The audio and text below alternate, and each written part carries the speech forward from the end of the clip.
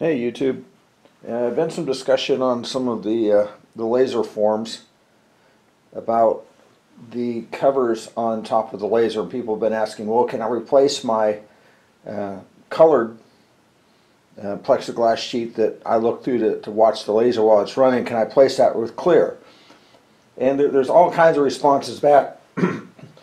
Anything from, yeah, sure, replace it with clear, to no, you got to have the colored because it's blocking the laser, you got to have special material. Okay, well here's the bottom line. In the infrared band, plexiglass, Lexlan, acrylic, whatever you want to call it, is opaque.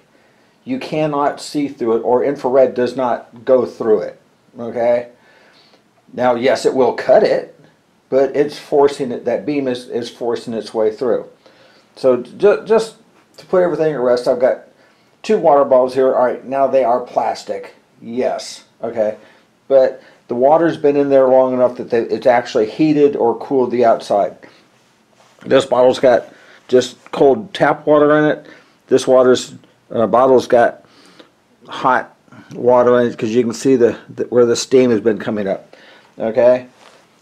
What I'm going to do is pass in front of them is I've got a sheet of just some clear 1/8 inch plexiglass that you can see I've already cut a piece out of, and then I've got, and you probably can't even really see this, but just a small piece of plate glass.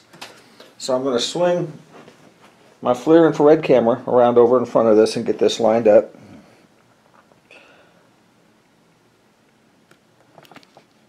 And I'm doing this completely uncut, so that way people say, oh, well, you know, you're messing with stuff. All right, so there's the two bottles in infrared. The way the camera's set up right now is you can see a visual image around the outer edge. Okay, so see if I move it a little bit, you can see the water bottle starting to come in. Okay, so this way you'll be able to see me moving the material in front of it. And just to show that plastic does block it. Look, you can see my hand coming in. You can see my hand signature, and as soon as it gets behind the cup or the bottle, it disappears. Okay, so the bottles are blocking. The reason you're seeing the cold or the hot is because it's already heated or cooled the outside of the plastic. Okay, the heat is already transferred through it. So first thing we're going to run in front of it is that 1/8 inch cast acrylic. You can see it coming in. Oh, wait a minute, wait. Why is everything disappearing? Oh my goodness. But you know, so we can still see through it. You can see my hand. You can see everything else. Visually you can see it. Thermally you cannot. It blocks it. Okay? Let's do the same thing with this little sheet of glass I've got here.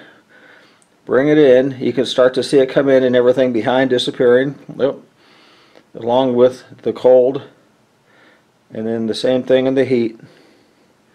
It's disappearing. That's my hand holding it up top.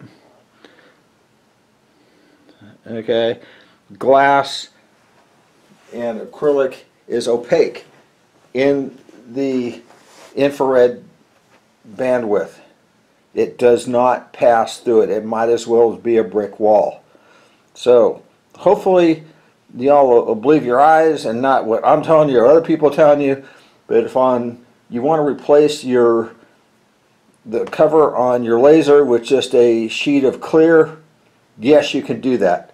Would I do it? No, because that colored is also blocking some of the bright light that's coming through. When you stare where that laser is cutting, I always wear tinted glasses. That light is bright right there where it's cutting, and that's going to affect your eyes just the same as staring at the sun. Okay, that bright light's going to bother you. That's why you see stars afterwards. So there you are, in a nutshell. Infrared does not pass through acrylic. Y'all have a great day.